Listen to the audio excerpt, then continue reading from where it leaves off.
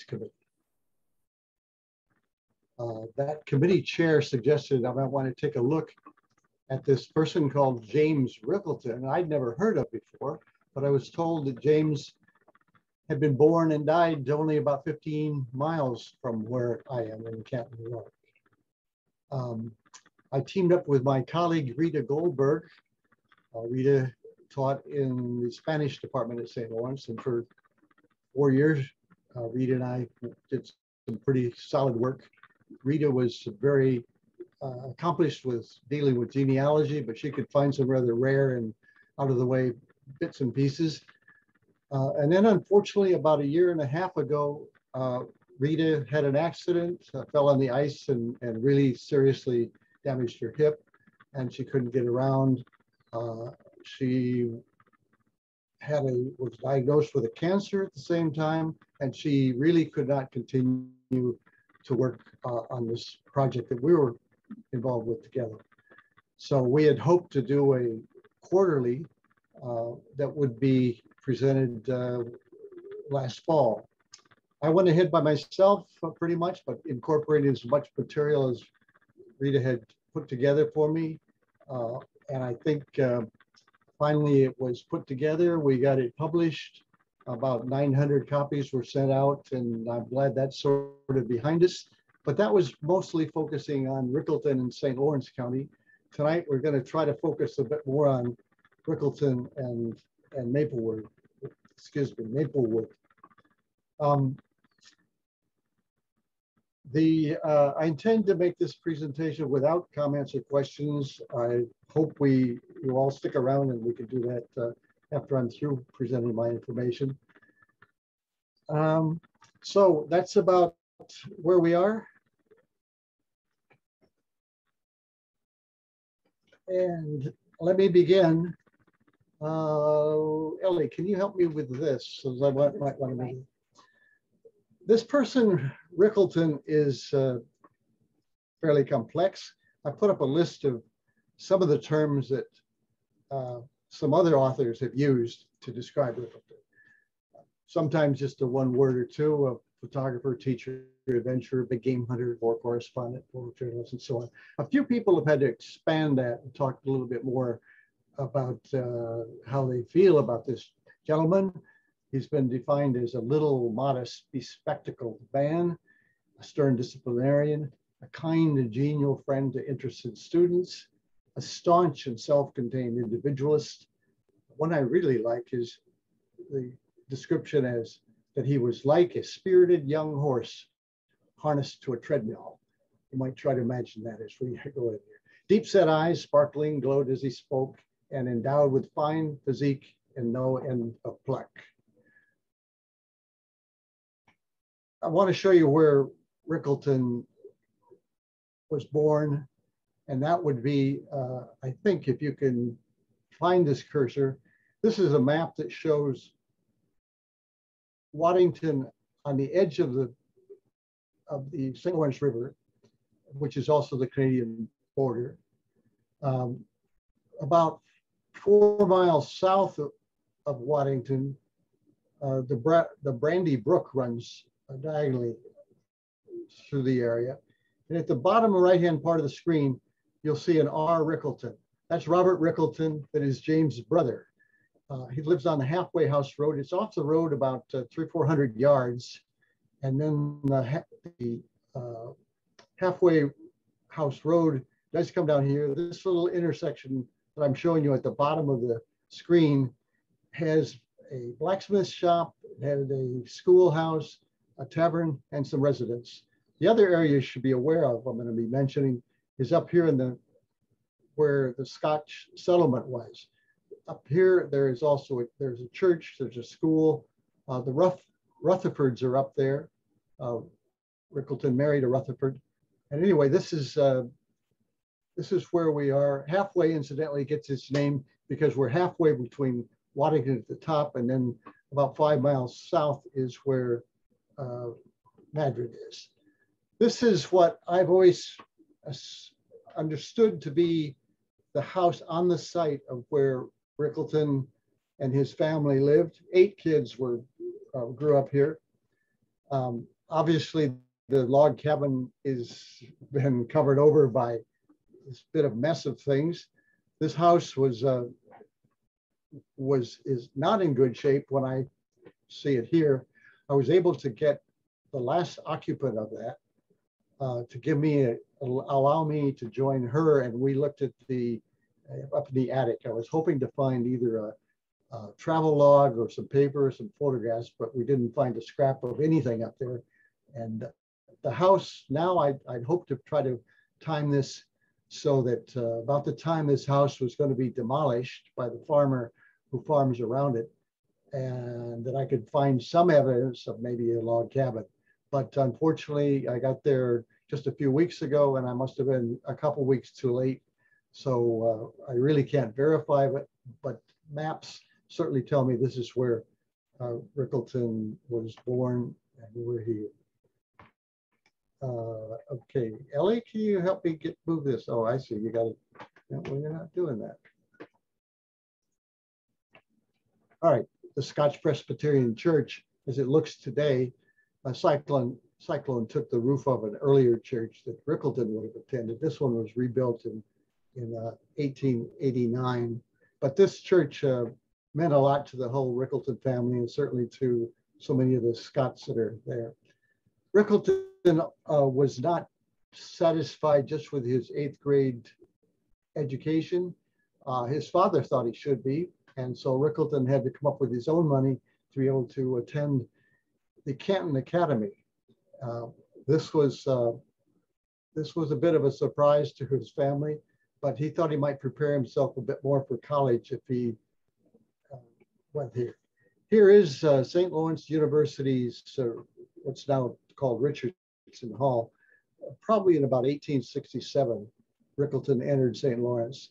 We don't know too much about any courses that he took there, but there was one requirement that a freshman had to make at the end of that year, and that was to make an oratorial presentation. Ricalton spoke about the importance of trifles. Before we get into the real meat of this presentation, I want to familiarize you a bit with what stereography is. And because so much of Ricalton's work is centered around the stereograph. This is a camera similar to what Ricalton would have used. The basic principle of this stereo camera works very much similar to the way the human eye works. The reason we see in depth and in 3 dimension is because we've got our 2 eyes set about 2.5 inches apart. The left eye by itself sees just a little bit more of the left side of an object. If you're looking at it, the right eye is going to see a little bit more of the right side. The camera works the same way. In this case, the camera would be loaded with a sensitized piece of glass, probably in this case either 5x7 or 8x10. And once the focus has been made, the shutters simultaneously open for these 2 lenses, and the plate is exposed with 2 different images. The images can then be as a negative. After they're processed as a negative, that negative can be used to make a positive.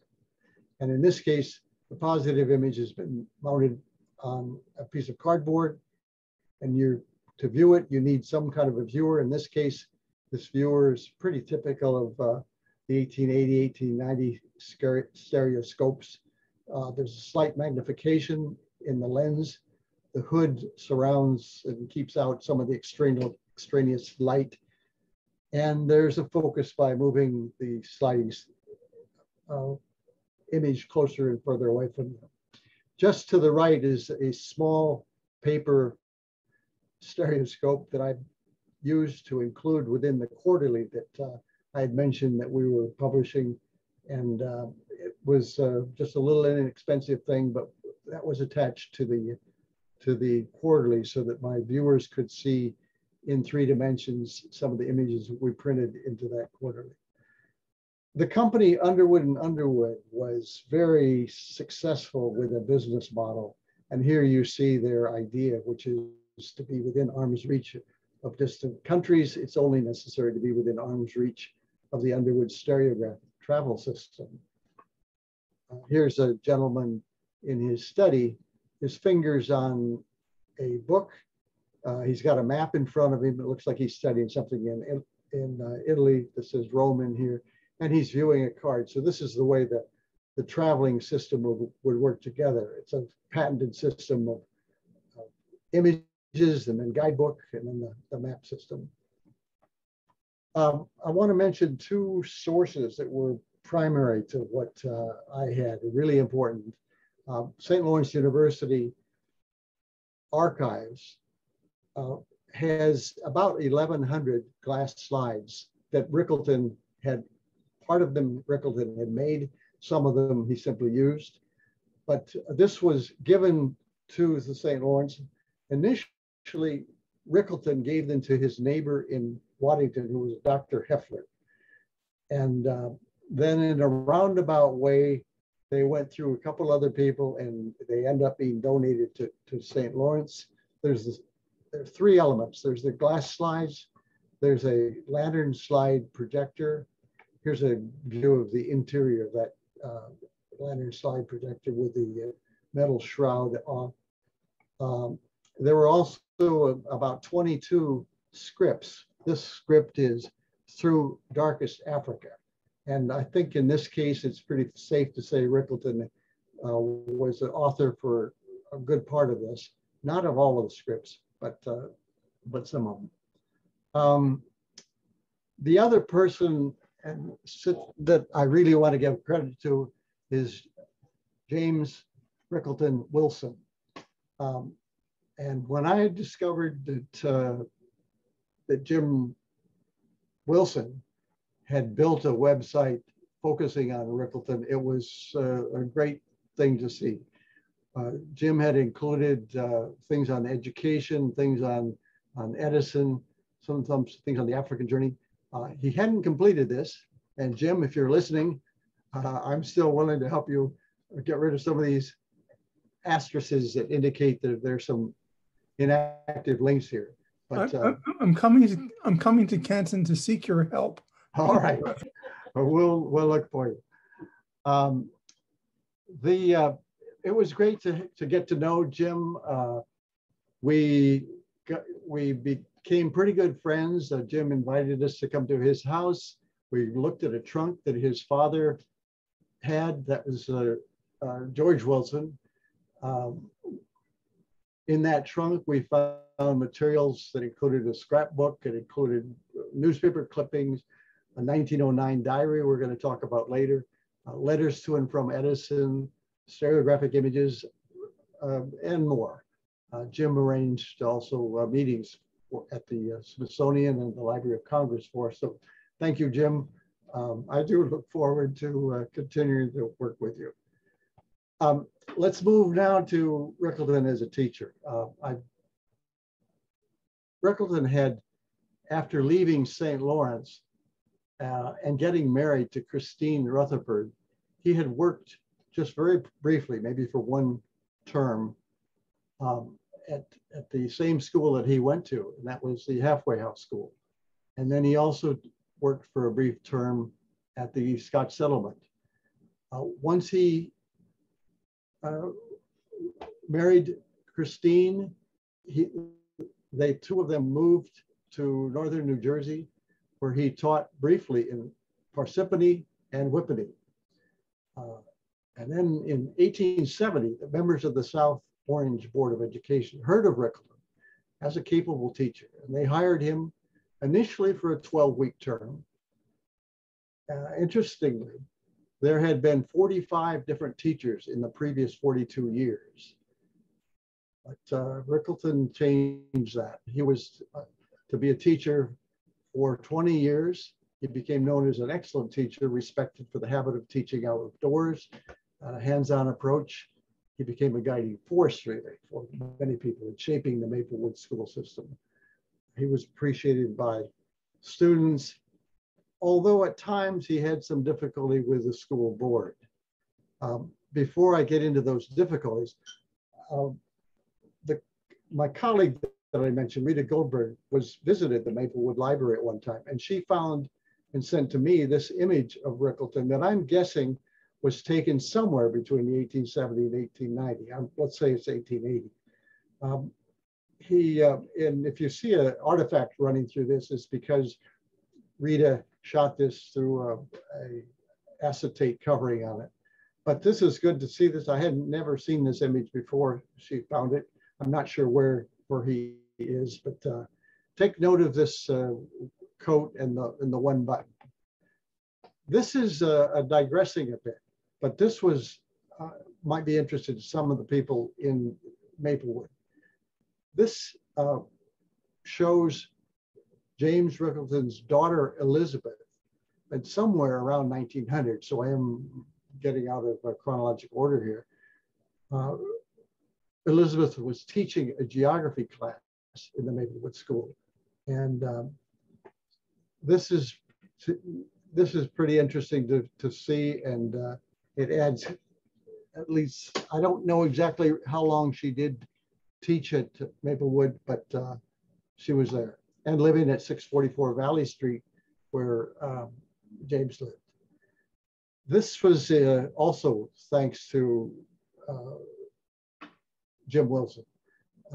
Jim had given access to this address to parents. I'm going back now to one of the little problems that Ricalton had, but I want to say that he solved this problem.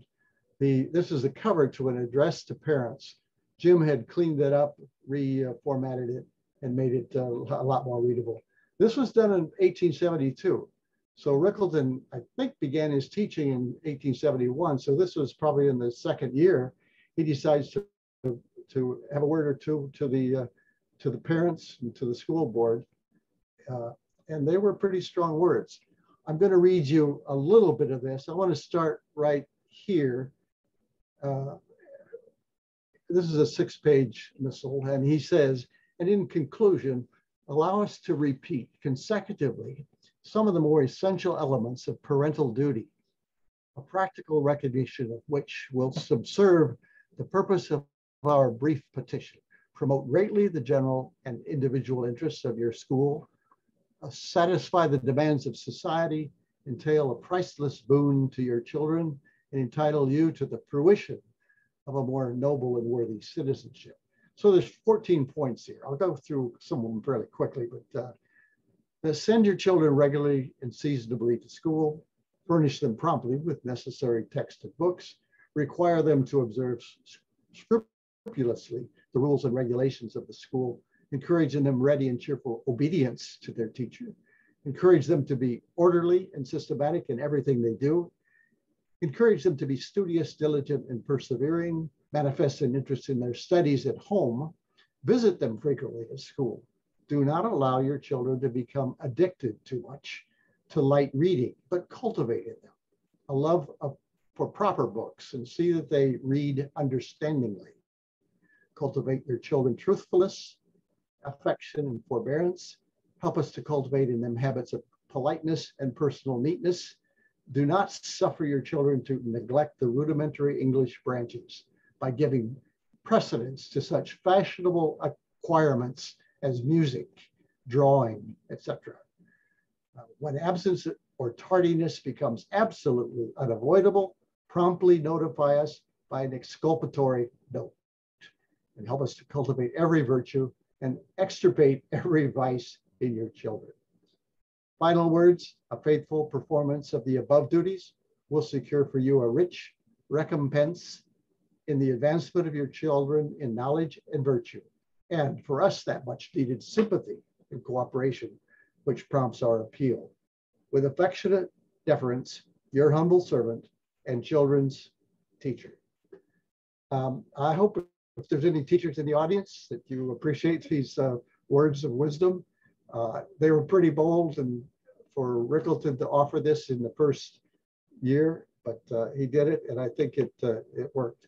Later on, this was in 1980, things had pretty well been patched up as a tribute to Ricalton, both as a teacher and a world explorer.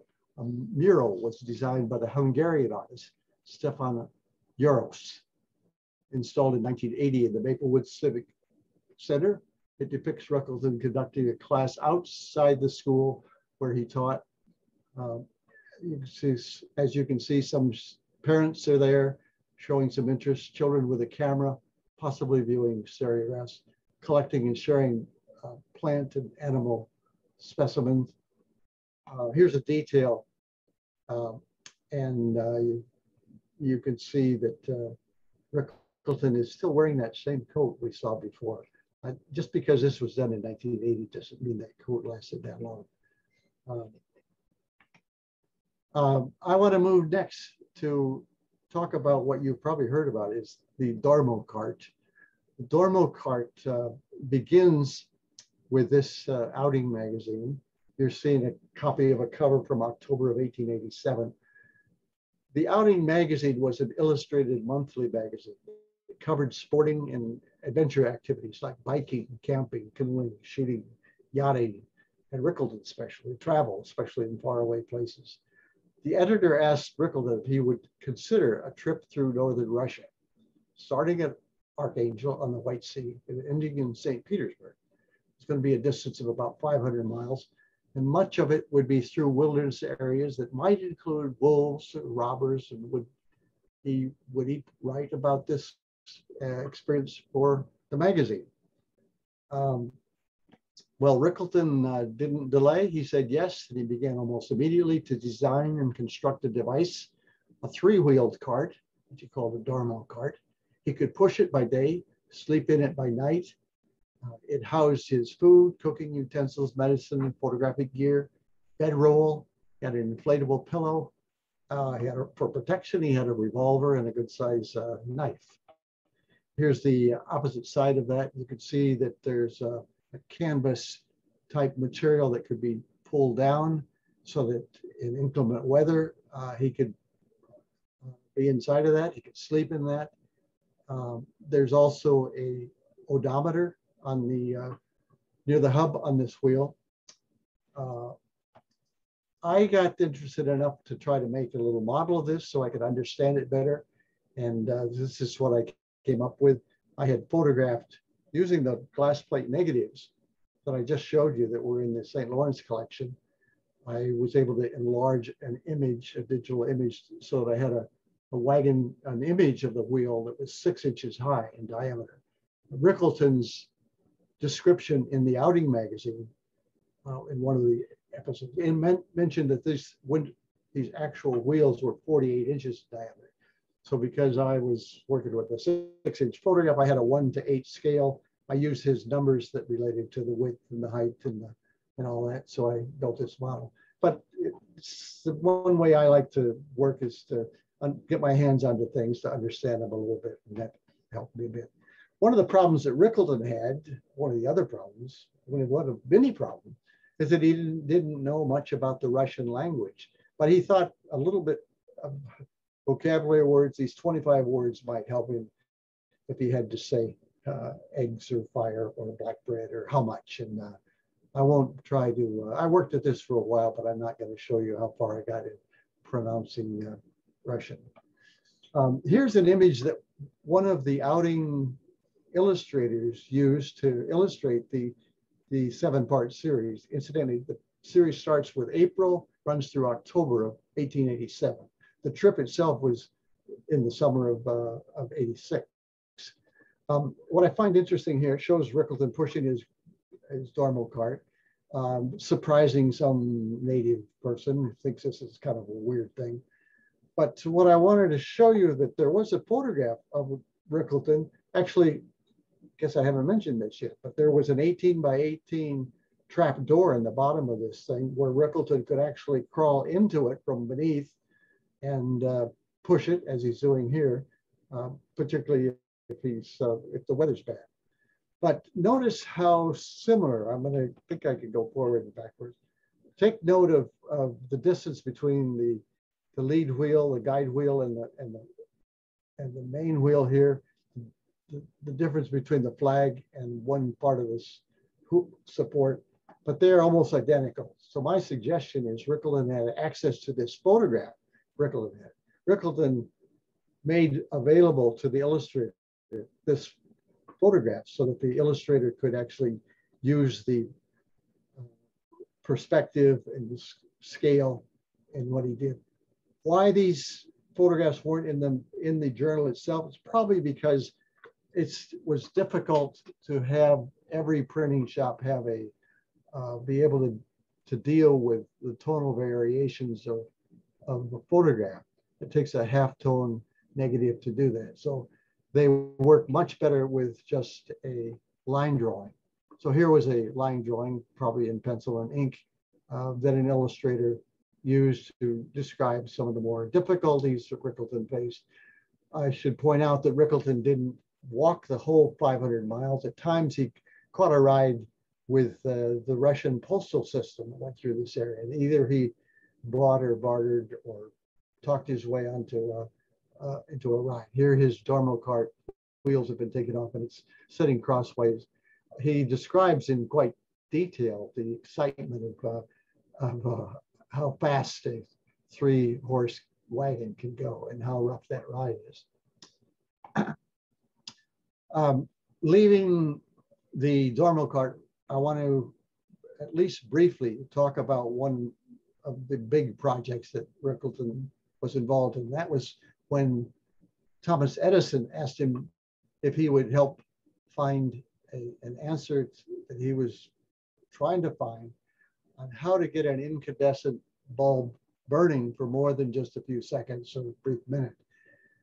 Ricalton was only one of about 4 or 5 different people who had been sent out all over the world to try to find, probably in the bamboo family or the palm family, some kind of organic material that could actually serve the purpose that Edison needed. And the photograph you're looking at is a bit crude, I'll admit, but it was on display at the Smithsonian Institute in Washington. And it represents just some of the different samples that came into the lab where they were trying to find out if these kind of things would burn long enough to really make a big difference in what this light was. But the story of Ricalton and the bamboo one is a very interesting story. I don't have enough time tonight to show you or to go through some of the details, but he promised his students when he left Maplewood, he was going to go east and he was going to come back exactly a year later from the west. Students were there to meet him when he came back. There was a celebration and so on. And Ricalton had been worried that, and was reluctant in a way to take that year off because he thought he might not have a job back offered to him when he got back. But Edison supposedly had said, don't worry about it, I'll take care of it. It wasn't just that easy. When he did get back, it took a while before they finally brought him back in. But that whole story and many other parts of it are available, and you might want to look them up some other place sometime. I want to move to the getting back into this project that involves the Underwood and Underwood. This is what the real travel systems look like. What you're looking at here is really a box. It's fashioned as if it were a leather-bound book, but it's a box that will hold 100 stereograph images. It includes a 300-page book, in this case written by James Ricalton.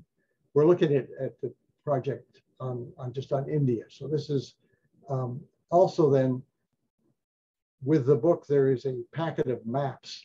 The map that I've spread out here is of Calcutta. What's really interesting about it is that each image, each stereographic image is written in 2 or 3 pages in the book by Ricalton. He has written on the back of each one, and he also identifies where he was. The number here would coincide with where he was positioned and so on. So it's a very thorough system. And just want to point out that whereas some people were publishing and using stereographs for their novelty, for the humor, in fact, some of you may have seen a collection of rather risque images that seem to be fairly popular. The Underwood and Underwood people in this case recognized that education was the best use of this material. Okay. Here we have an example of Ricalton in India. Sometimes he had to build a stand to be able to get a good shot. This is of the Durbar in Delhi, India. Here, Ricalton has shown how Hindu cows enjoy life in Calcutta. He would sometimes, in writing, mention that this is not the way they dealt with cows up in St. Lawrence County or in New Jersey. Ricalton was usually interested in transportation systems. This one is caught his attention. It's inflating bullock skins. A bullock is a young calf, I guess, a bull calf. And the nostril and the legs have been tied off. And you see some gentleman here inflating or acting like he's inflating this as a raft. Several could be tied together.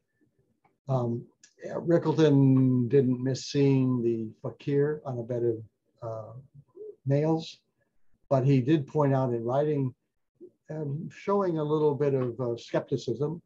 He noticed that at the time it took for him to set up the camera, the fakir had glanced down a couple of times to see if the coin that was on the cloth here had served to entice some tourists maybe to add another coin, or he was probably worried that he might lose the coin that he had. Here, Ricalton is showing in Benares, India, a vegetarian of 46 years. He's lifting a 960-pound weight. Ricalton assures us that the weights and measure people have certified that this is not a hoax. Moving away from India for a moment, with only one shot from the Philippines, Ricalton, in a somewhat ironic way, says, "Civilized warfare. Restoring men, we had to shoot." Let me show you a few things from China. First of all, just a shot that was not a part of the 100-slide set. This is Ricalton, who was about 5 foot 5.5 inches tall, and he's standing beneath the arms of a 7.5-foot North Chinaman in Hankow. Here, Ricalton met up with the king of the beggars, and he goes into some detail to talk about the Beggars Guild, vain of his excessive raggedness, he says. A topic that can be a little bit touchy at times is the bound foot of the Chinese women. These women, looking fairly respectful and dignified, their feet on display, their shoes at least. But I should mention that Ricalton, at another time that I won't show, talked a mother of a child by giving her $1 or $2. That younger woman was talked into unbinding her feet so that Ricalton could photograph the deformity of what that was about. While Ricalton was in China doing more or less the tourist kind of photography, a trouble broke out in the form of what's now called the Boxer Rebellion. And I'm not going into detail with that, but peasants and were very upset with crop failures, hunger, and they rebelled and took their anger out against missionaries, white people in general, and there was a lot of killing, and the armies from several different forces had to come in to help quell that. These are Marines sitting in the background.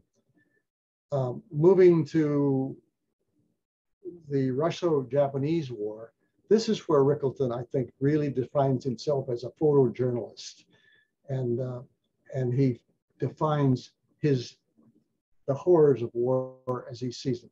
He's not working to try to create a sensational image that would help someone else sell a magazine or a newspaper. But here he is with gallant survivors of the battle. This is a bit of a problem for me and for several other people. This image shows the horrors of modern war with a trench filled with Japanese dead in a Russian fort. I don't believe, although Ricalton got access through means that represent his kind of way of playing, how should I say that? He was able to gain access to the front lines in Manchuria of the Japanese lines. I can't believe that he get access as this photographer would. So I think this is probably shot by a Russian photographer. On the other hand, I think Ricalton wrote the captions and he wrote the messages on the back that are fairly extensive and so on. Moving quickly to his diary. This diary is full of some wonderful things. At age 65, he decides to go to Africa to shoot both photographs and big game. Here's Ricalton with a morning hippopotamus hunt. In this particular case, Ricalton has, his diary says that some of these men in the background actually helped him move the hippopotamus into position for the camera. And of course, he poses himself. Here's a detail of that. You can see it a little bit better. But this is, this hippopotamus was, let me back up just a moment. The men in the background would have helped Ricalton find where the hippos might be frequenting. Ricalton would have shot and killed these animals, actually 3 of them in one morning. They would have helped pull them ashore, and later they're going to help butcher them. They're going to distribute the meat to their friends, family, and the villages. And then they're going to help carry the trophies, in this case, the hippopotamus heads, on the way back. And eventually, here's another shot of returning with the trophies, the big game hunt. This same heads that you're looking at here, were eventually arrived in Maplewood, New Jersey, and then furthermore, eventually into Waddington. Here's a quick view of the distances traveled. Ricalton is known for keeping a pretty accurate record of how far he walked and how many miles he traveled. He even mentions here, starting with Maplewood to New York City, 15 miles. But then he's got the cross-Atlantic thing going on here. Eventually, going through all of these, he has 26,738 miles for this whole trip. He would usually then figure out how much money he spent on the whole trip, from fares to ammunition and so on, and then figure out how much he paid per mile. The back of that 1909 diary is some interesting material. He had some words and saying, I'll just read one to you. Fundamental human nature, the same the world over. And then a more mysterious one, the bubble glory of the common mouth. We'll stop there. Moving quickly to the last of what we're going to be looking at. Edison called Ricalton again to try to work with a movie camera. Here is neither Ricalton nor Edison with a kinetographic camera. Edison also had to come up with a kinetographic system to be able to project those. But here was what Ricalton got from Edison, who was asking him to go to Africa and also to go to Australia, go to Japan, go to a lot of places. But especially in Africa, he wanted Ricalton to get shots of native dances, sham war of natives in various countries, natives manufacturing, weaving and pottery, sports, real and faked, and so on. So Ricalton had a pretty good set of things that he was asked to do. He requested that his 22-year-old son, Lamond, join him. And they did that. In Africa, both James and Lamond were doing a good job of fulfilling for the first couple of years the requirements that Edison had laid out. And they decided to go hunting in Kenya. Lamond fell ill and was diagnosed with a deadly typhoid fever. He was carried 50 miles to Nairobi, where he after being semi-conscious for, I think, 2 weeks, died and was hastily buried in Nairobi. At that point, Ricalton returns to New York in July of 1914. It's interesting to see that Edison had released 3 films during the time that Ricalton had been in Africa. These 3 films, titled Jerusalem and the Holy Land, indicates that Ricalton was a photographer. Damascus and the Ruins of Baalbek says that Ricalton directed it, and so on. I want to get now into Maplewood, where we're looking at the addition that was put on his house. You can see in this case, it's a pretty full house. I tried to see this a little, whoops. Oh, how'd they go? I'm sorry. What did I do here, Ellie? I wanted to, by moving that sepia tone into black and white, I thought I might be able to see a little bit more detail. In fact, I did. I realized that the glass plate had been altered with some brush strokes that seemed to give a little more life to the feathers in the vase. This shot, as crude as it is, it's pretty interesting to me because it shows the photographer here, not Ricalton, he's down there looking at an instrument or something, was shot down maybe from a balcony. So this apparently, I'm still a little bit questioning where this comes from. I noticed there's some open windows up in here. So whether this is part of the original house at 644 Valley Street or whether it's the addition, I don't know. This I wanted to read to you very quickly. This is by Helen Bates, Maplewood Past and Present. I realize we're running out of time, a little bit over time. This is done in 1948. What Helen Bates says is that when he was 80, his thoughts turned toward Waddington again, where he was born, and he made the preparation to move back there to spend his last years, hoping that the people of Maplewood would value his collection as a nucleus for a future museum. He set a modest price on them, I think it was $5,000, and offered them to the town. Obstacles arose, however, and nothing was done. Subsequently, a group of citizens in South Orange and Maplewood proposed that the Board of Education acquired the Ricalton collection to be housed in a fireproof museum to be added to one of the school buildings. In an editorial of the South Orange Record strongly advocated the move, and it was warmly seconded by several letters to the editor. A petition was circulated, but the movement came to naught. The result was that the collections were removed to Waddington with Ricalton. And he was generous in giving the curios to friends, appreciated them. There are many of the gifts still cherished in the town. Here's a reference to what was some of the things that were given away. There was a blind man's bell, a cricket cage from China, Chinese shoes, hairpins, inkwell, brush, a club, spear, long siege knife from India, Icelandic lamp, prayer wheel from Ceylon. This is when Ricalton went back to Waddington. I'd like you to ignore this woman here. I should say why she's sitting on the fence or why I'm bothering to use this.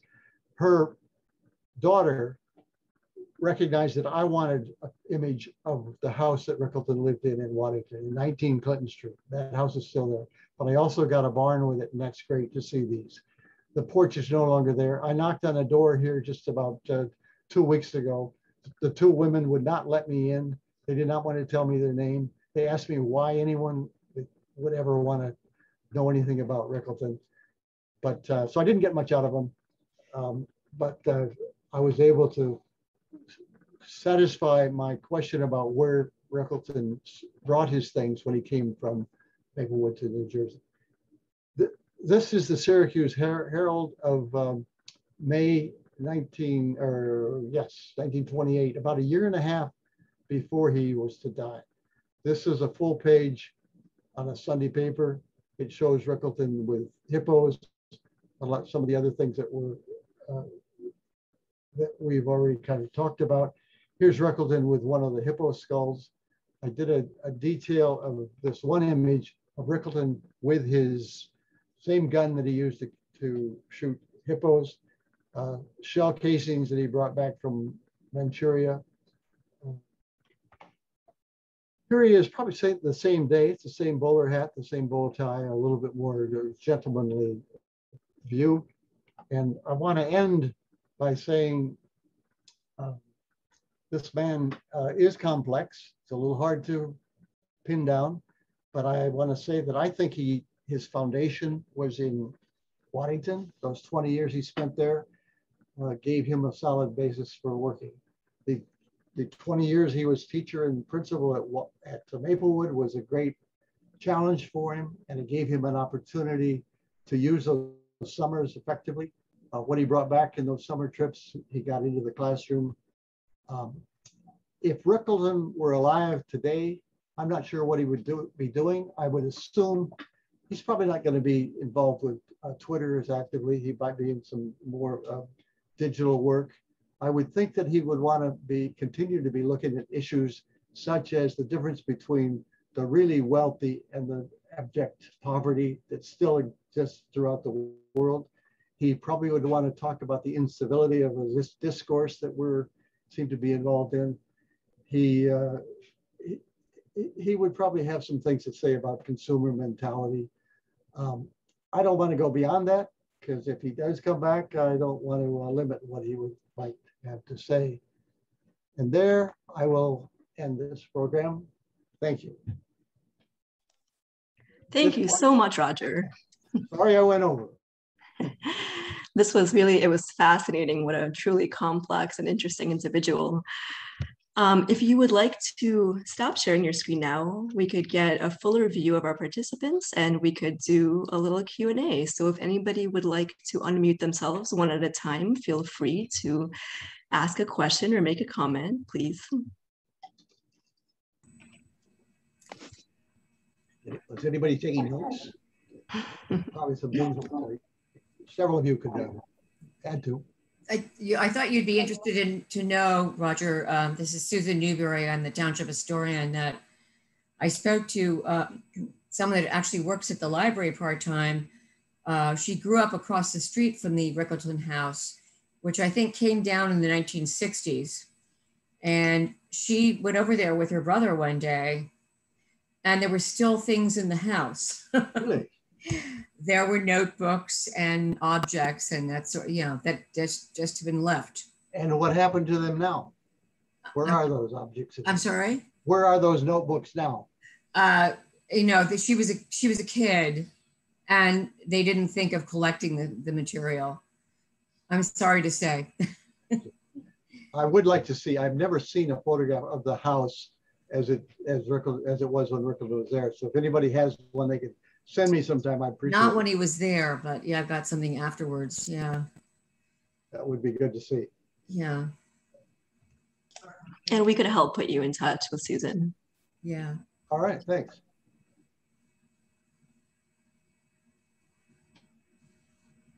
Anyone else with questions or comments? Jim, thank you very much for what I borrowed from you. I hope I did justice, but it was great to have your input in it.